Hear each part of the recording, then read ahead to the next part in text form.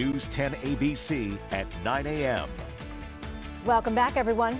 Today is National Coming Out Day, encouraging the LGBTQ plus community to embrace their pride. Joining me right now to talk more about his own story is Nathaniel Gray with the Pride Center of the Capital Region. Thank you for joining us, Nathaniel. Thank you so much for having me. So I want to ask you first about your coming out story. I know this was when you were younger, but it's not always this way. No, so it's interesting. Thank you for having us on, or me on, and thank you for acknowledging the day. It's important. My coming out story is one that's very unique. My parents are both Marines, and I was raised in a very conservative small town in rural Ohio, a very footloose kind of town, and it was very clear that I was a different little child, and I was treated that way by a lot of people for a long time.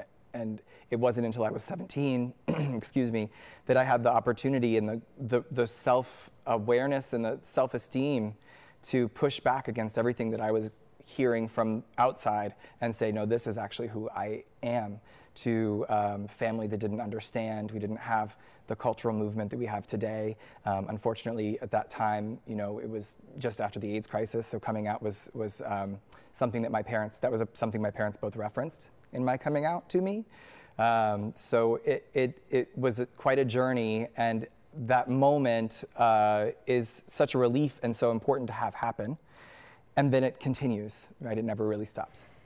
When you're talking about how it continues, what do you mean by the coming out moment continuing throughout your life? Yeah, thanks for asking. I think that people understandably assume that idyllic, perfect moment of Mom, I'm gay, or I'm trans, I think I'm attracted to this person, and that you get patted on the head and told I love you and everything's fine, and then you move on and you never have to say it again.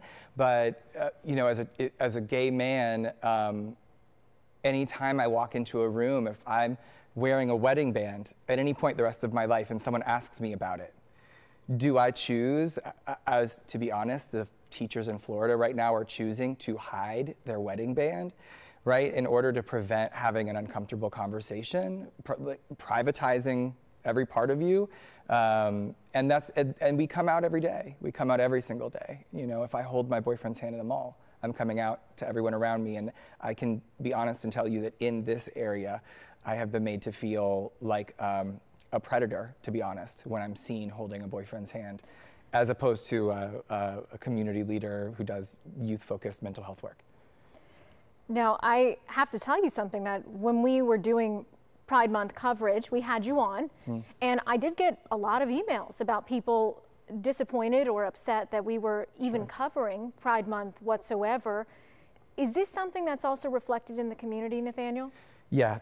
Yes. So one of the things that I actually speak about in my trainings, I ask the question, do LGBTQ plus people exist?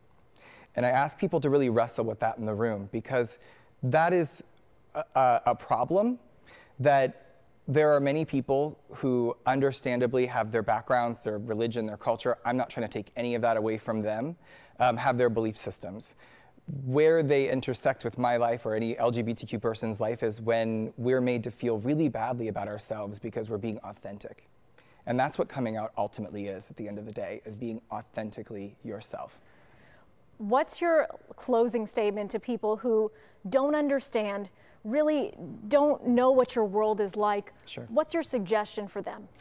My suggestion is you do already know, because everywhere that I've trained, everyone that I've spoken to, everyone's got a cousin, a family member, a former teacher, a student, someone in their life that is already LGBTQ+. And what I would say to those folks is, while they can hold on to their belief systems, other people, LGBTQ+ people especially, we have the right, especially in the state, to be authentically ourselves.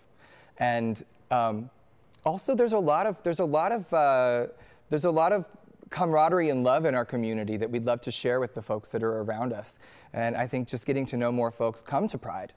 Come to a drag event for kids that we did at the museum this year. Come see what it's really like, engage us.